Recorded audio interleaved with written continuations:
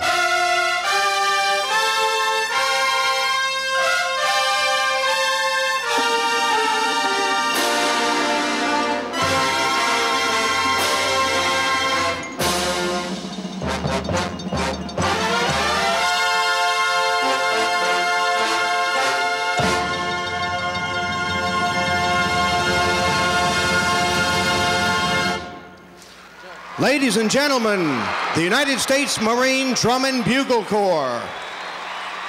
Spectacular.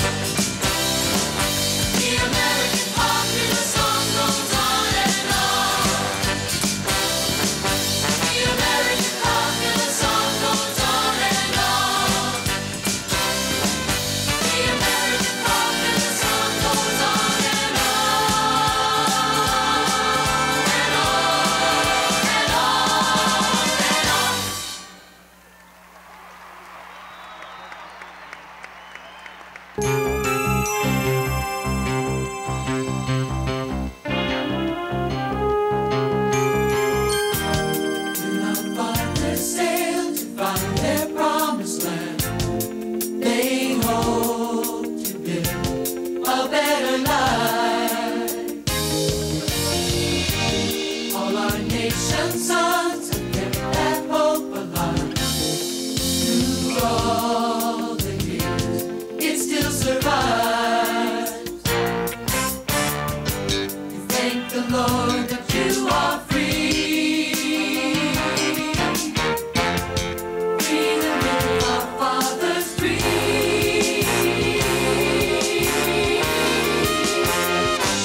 That's the spirit of America. It's you and me, living free. Free to work, free to speak, free to worship as we please, and free to love this land of ours,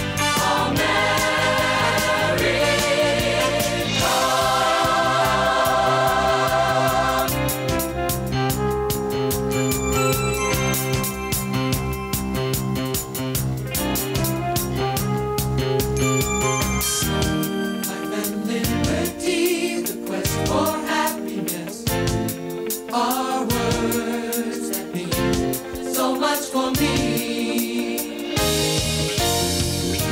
It means that we can climb as high as we can climb, that we can reach for all our dreams.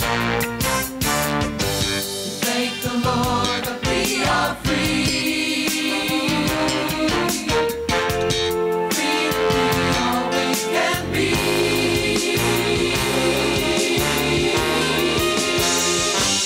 That's the spirit of America. It's you and me, living free. Free to work, free to speak, free to worship as we please, and free to love this land of ours,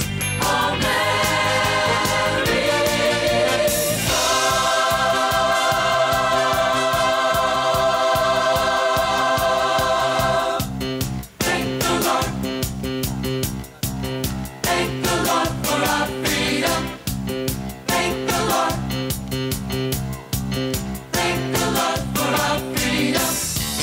Thank the Lord. Thank the Lord for our freedom. Thank the Lord. Thank the Lord for our freedom. Spirit of America. It's you and me. Living free. Free to work, free to speak, free to worship as we please, and free to love this land of ours,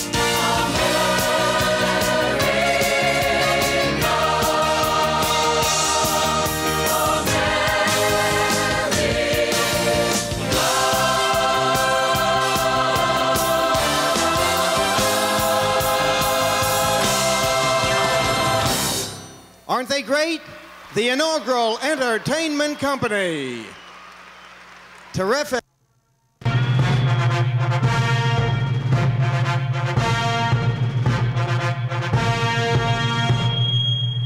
Ladies and gentlemen, the Vice President of the United States and Mrs. Bush.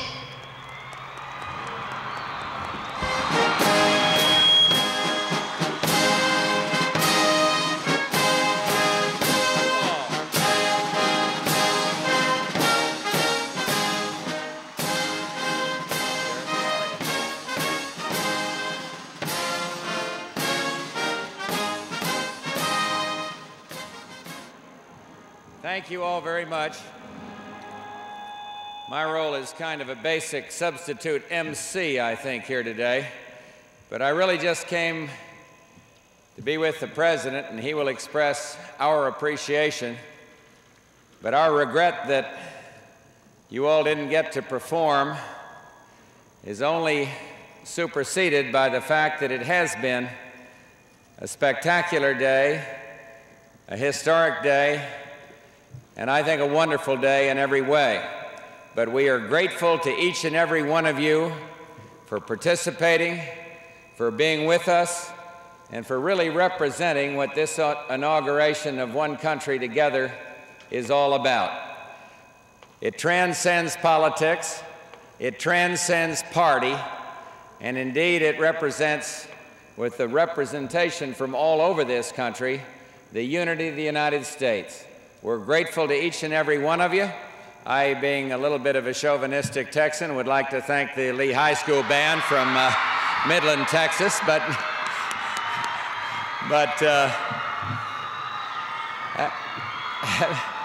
and so would the Lee High School band like to be But we are very pleased, and I don't know how many of you got to see any of the ceremony at the Capitol, but as I say, transcending politics was this feeling of a country together, and the Senate did itself proud in innovating in under very short order, bringing a marvelous ceremony to the attention of the American people and indeed worldwide.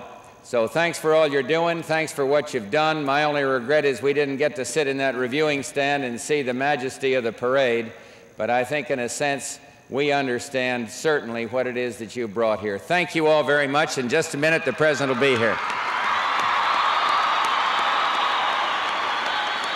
You got about 1 minute. And please welcome our special guests arriving with the President.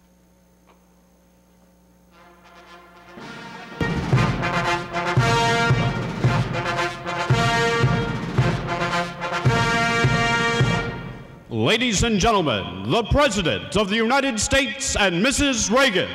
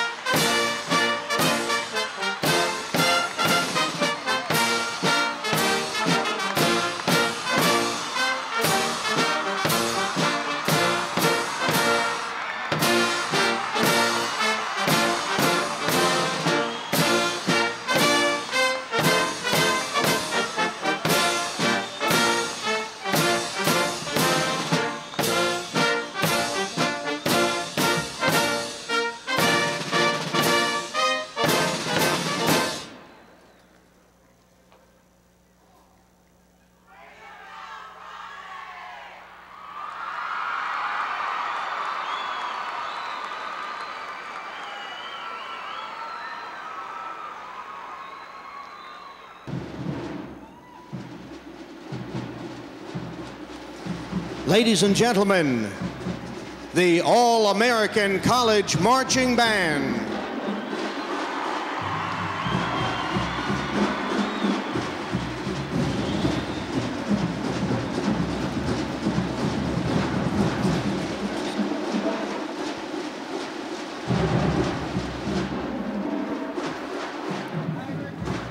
Ladies and gentlemen, from the colleges and universities across our nation, welcome the All-American College Marching Band, directed by Dr. Arthur C. Bartner.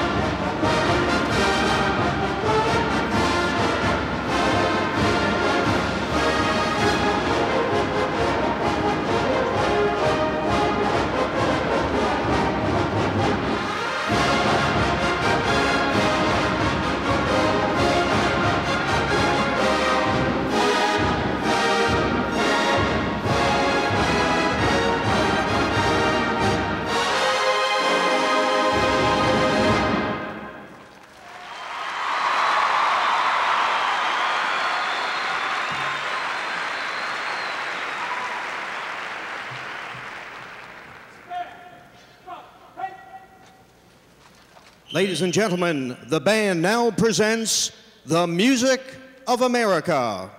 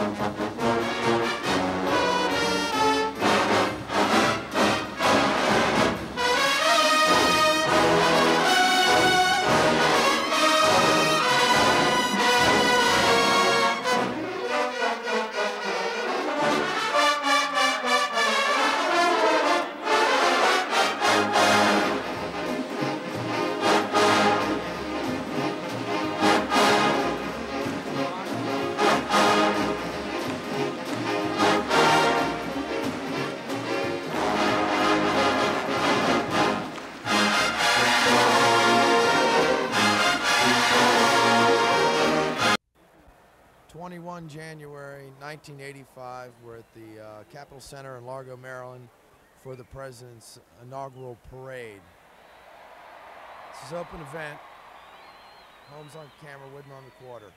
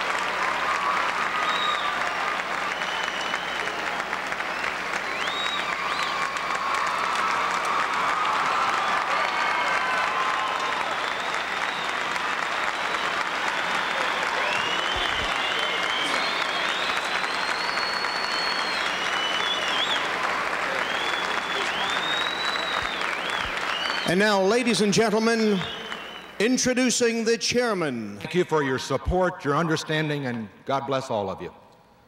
On behalf of the General Chairman, Mike Deaver, the 50th American Inaugural Committee, we thank you.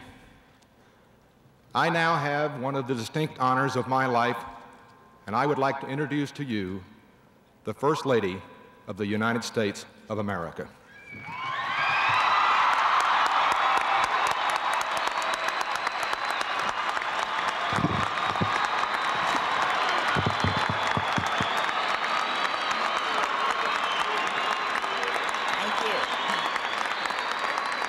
Thank you.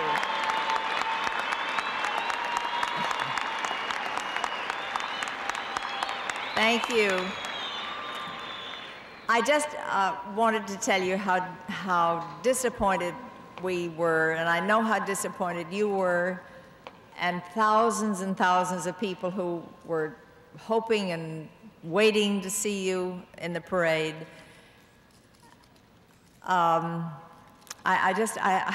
And hearing you here, as Ron said, how wonderful it would have been. I know how hard you worked and how long you worked, and I wish it could have been different, but you wouldn't have liked frostbite. So thank you very much for letting us come out here and hear you and see you and tell you in person how sorry we are. And I do thank all of you for all your work and everything that you've done. You've just been wonderful, and you are wonderful, and we love you.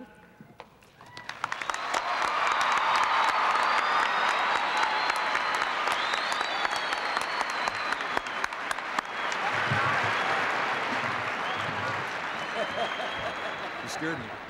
I forgot something.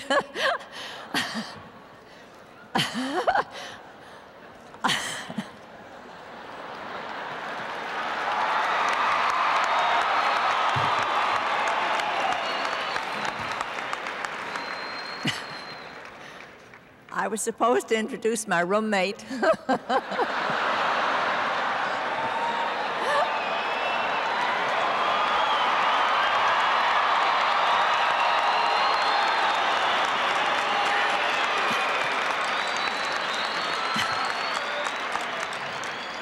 Who happens to be my husband, who happens to be the President of the United States.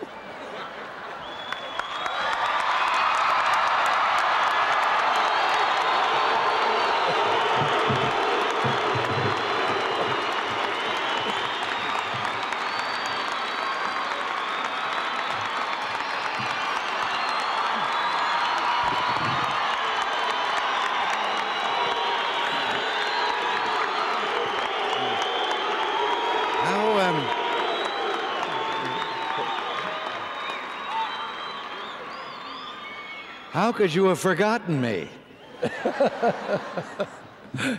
Well, good afternoon. I'm told that this is the coldest day in inauguration history. But looking out at all of you, I somehow feel there's a lot of warmth inside this building.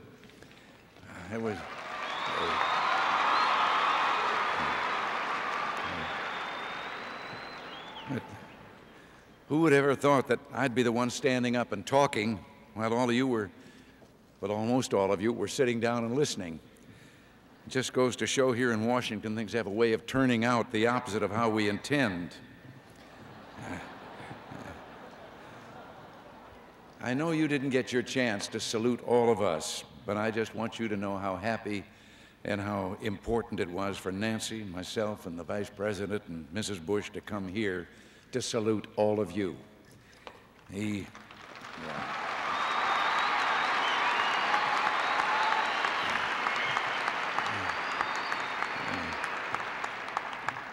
know, whether we and all America were so looking forward to seeing each one of you perform and delight us with your wonderful talents and exuberance, and what a great American family you are. Because whether you come from as far away as Hawaii, California, Texas, Florida,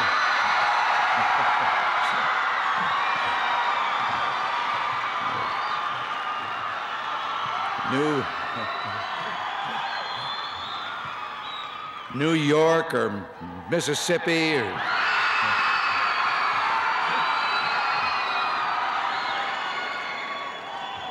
or Washington or Alaska.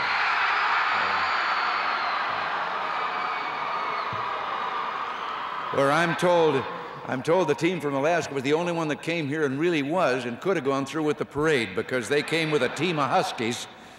And I can't go on naming all your states because I know all 50 are represented here and the territories, and you represent America at its best. And you would have given America the greatest show on earth.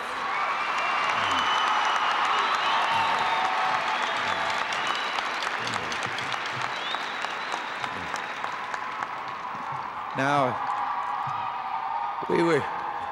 we were all anticipating the parade, and I was looking forward to every unit. I'd heard about all of you, and particularly there was one that someplace in here I think is a band from my home, or the town where I was born, Tampico, Illinois.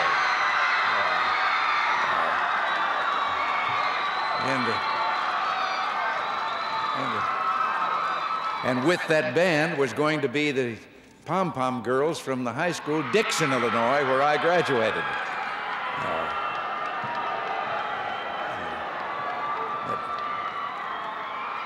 I want to tell you, I have a little knowledge and understanding of some of your problems. I was the drum major of the Dixon YMCA Boys Band, and we were... I had a brief career because we were asked to head up the parade in a nearby town on Decoration Day. And I know that everyone was briefed about the parade course and everything, but I had also been told that a fellow on a white horse was going to be out in front, and I figured I'll just follow the man on the white horse. Who can go wrong doing that? And I was going down the street making with the baton, and pretty soon I thought the music was beginning to sound a little faint. I looked over my shoulder. Everybody turned a corner. I was going down the wrong street all by myself.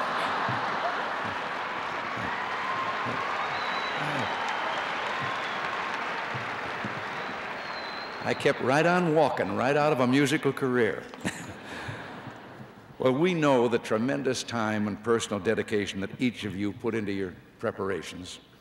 Everything from bake sales to getting church and civic groups to help you raise the money to pay your way, to the long, long hours of rehearsal so that you perform at your very best. And I don't want to forget to mention one other very important group of participants who are here with us too, our United States military personnel.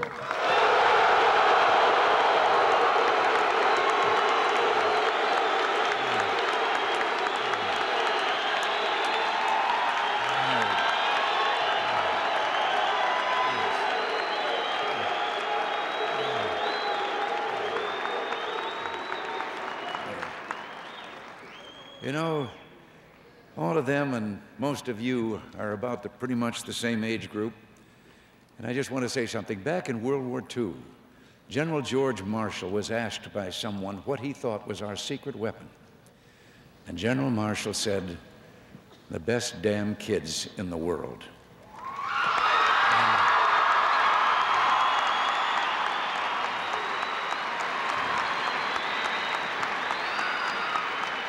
And you know something? If he were here today, he could say the same thing because you are.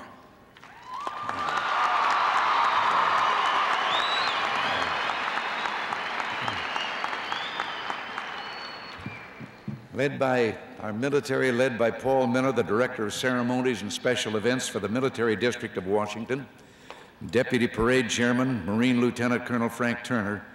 They were a tremendously effective organizational team, and they would have been there to line your parade route down Pennsylvania Avenue.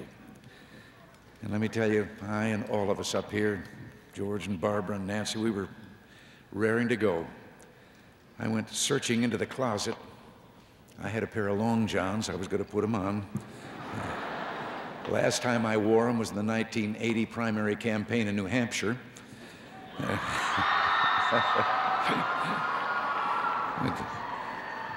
But it would have been a magical moment to tuck away and cherish with your loved ones during all your later years. But it was not to be. And I just hope you understand that we only made this decision after we were convinced that it was absolutely necessary to protect your own health as well as the health of the thousands who would be lining the parade to watch you. Believe me, we had professional medical advice in making that decision.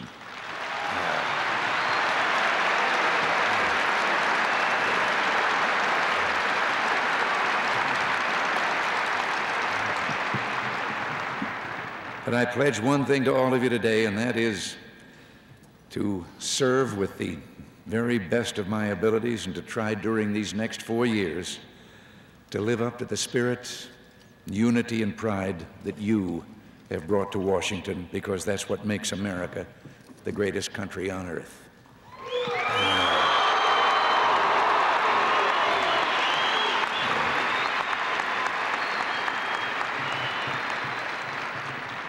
There's another thought that I'd like to leave with you, and that is that your trip here, despite the cancellation of the parade, is still very worthwhile and important.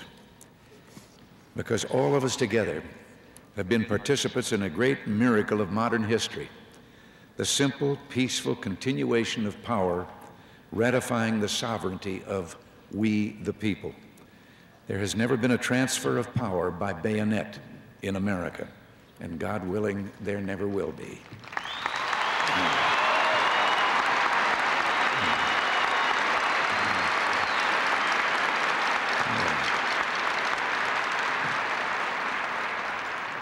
Thomas Jefferson once said, "How little do my countrymen know what precious blessings they are in possession of, and which no other people on earth enjoy."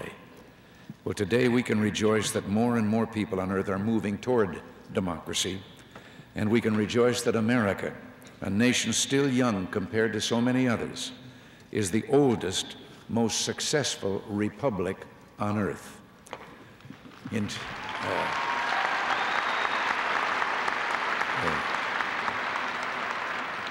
In 2 years, we will celebrate together the 200th anniversary of our Constitution. And what a day that will be for parades, not only in Washington, D.C., but all across our land. So while we could not go through with today's festivities, we can celebrate in our hearts the continuation of this wonderful experiment in individual liberty and self-government. And we can give thanks that we remain today, as Abraham Lincoln said over 100 years ago, the last best hope of man on earth. God bless you all. Thank you all again. Have a safe journey home. Thank you.